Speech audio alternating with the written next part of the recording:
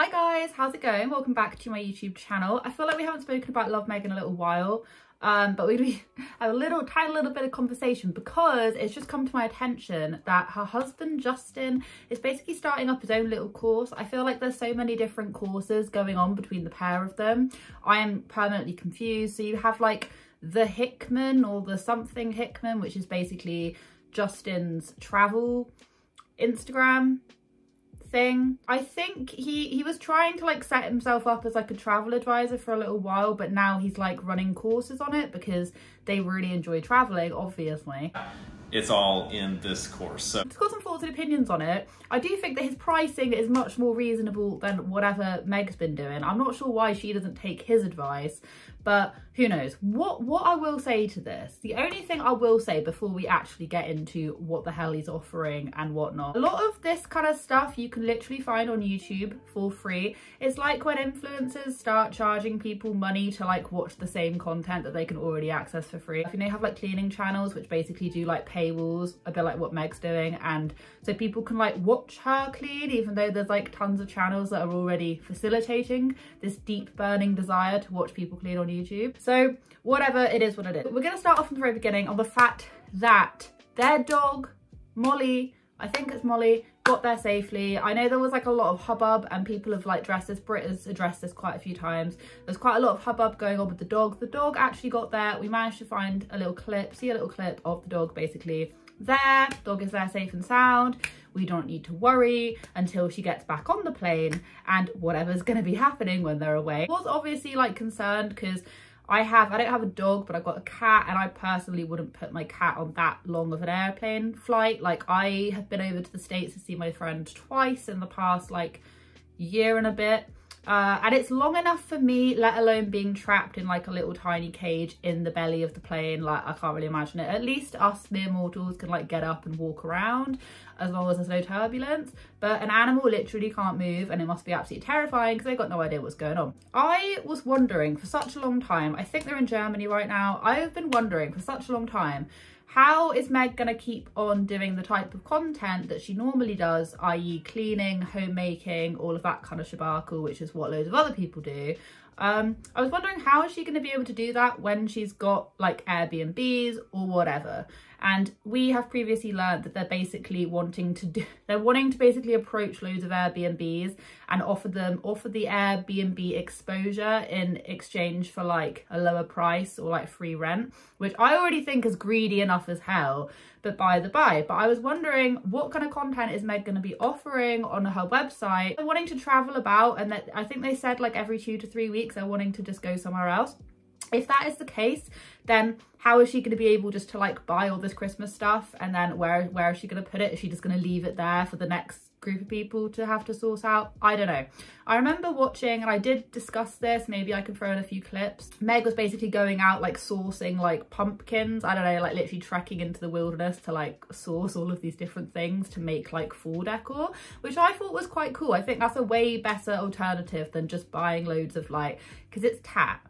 Okay, I love tat. I adore tat. If you send me into a Christmas shop, I will get the tat. I can't afford the tat right now, but I want it. And if I could afford it, I would get it. So I do understand. I'm a lot more mindful nowadays on like, obviously save the planet, don't just buy loads of like random plastic and even wooden stuff to a certain extent, because unless you're going to keep it forever, like, I don't know, everything just gets cluttered with the different seasons and changes. I was wondering, what is she going to be doing with this stuff? And because she showed a clip a little while ago of her like sourcing things organically, I thought, you know what, that's a really good idea. However, fast forward to now, and she's like going through the Christmas shops being like, oh, that's so pretty. And don't get me wrong, I would do that as well, but at the same time, I'm not bopping around like changing location every 2 weeks. I don't know what she's doing with this Christmas stuff.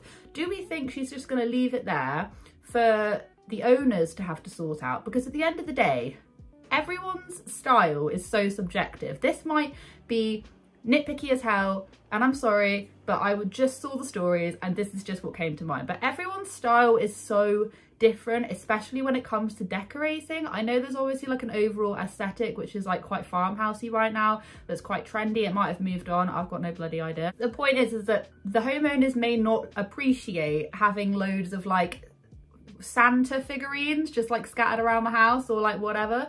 And I do appreciate that she's wanting to try and like to try and keep some of her old content. But when she's going off about, oh, I just want to strip away everything, I don't want to be carrying anything around, I'm going to be non-materialistic, or in such words, a much more minimalistic, I think that was it, I think that those were her exact words, lifestyle. I appreciate that, Meg, I hear you. But the thing is, you're then just like going around, you've sold all your Christmas stuff, and you're now going around buying more Christmas stuff just to like put into other people's homes. I wouldn't say that's living like a, you know, a minimalistic lifestyle if you're not being minimalistic, you're just leaving your stuff just like scattered around. But whatever, she might not, she might completely surprise me, but I am a bit suspicious about what the hell she's planning on doing with like all of this stuff. I've got no idea. In America, you get out of the vehicle and you pump your own gas. And it's kind of like the chivalrous thing to do, or at least the way I was raised, for the man to get out and pump the gas. Hold it right there. Hold it right there. No one has ever gotten out of my car to pump my gas. Never. You know what? I actually feel like powerful as hell when I've managed to go into a little slot, and actually I've then got to basically lift the whole pipe all the way over my car to get to the other side of it. Do you know what I mean? I'm trying to explain this, but either way, are other people like this as well? No one's ever pumped my gas for me, ever. I think if anyone was like, hey, I'll do it for you, I'd be a bit like, what's going on over here? What's going on? Like, not in my car. I wouldn't shove a man out the car and be like, hey, stand there and pump my gas. I don't know. It's weird. Do you guys think like that as well? So every time we get to a gas station here, I get out to pump. But it's a full service station, so there's an attendant there pumping the gas for me. And I end up just standing there, kind of weird, because I don't want to get back in the car and be rude. I don't know what I'm supposed to do.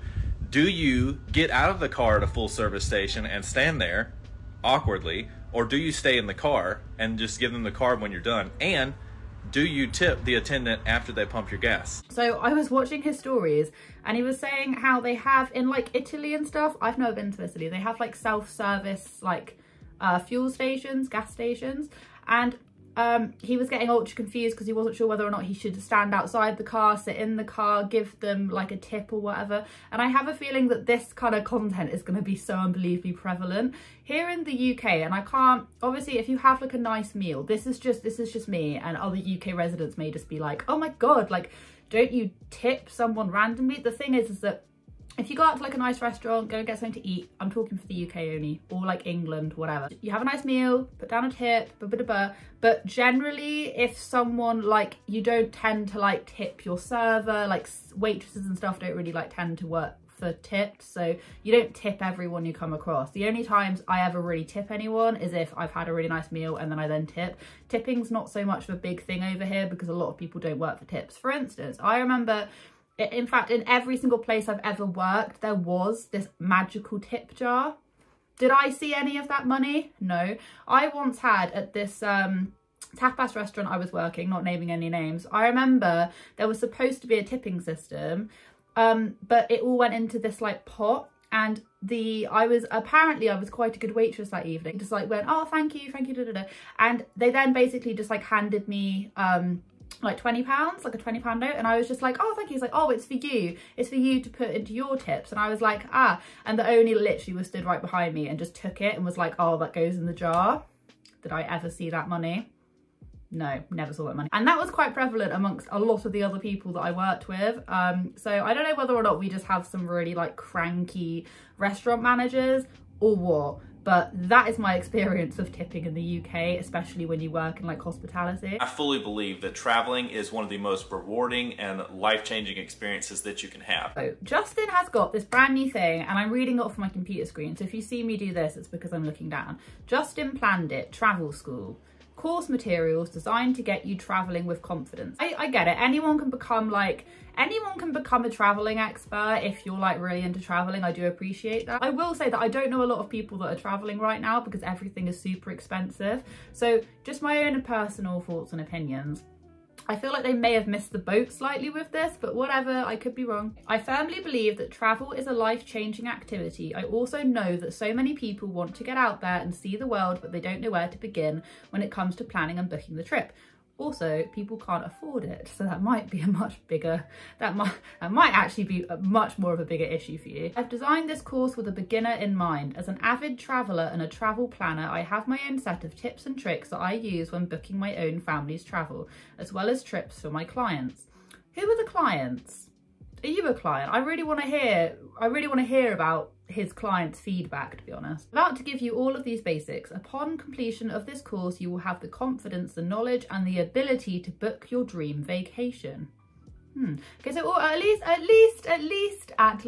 least Justin has an idea. After reading his website, I'm like, aha, okay, if I was into traveling, I suppose I can understand.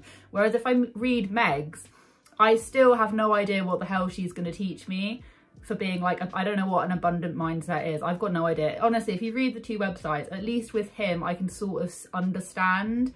He's got a vision. Whereas Meg's, and this isn't me, I don't mean to be mean, it's just that with hers, I don't really understand what she's going to be giving me on her course, if that makes any sense. We have the example curriculum.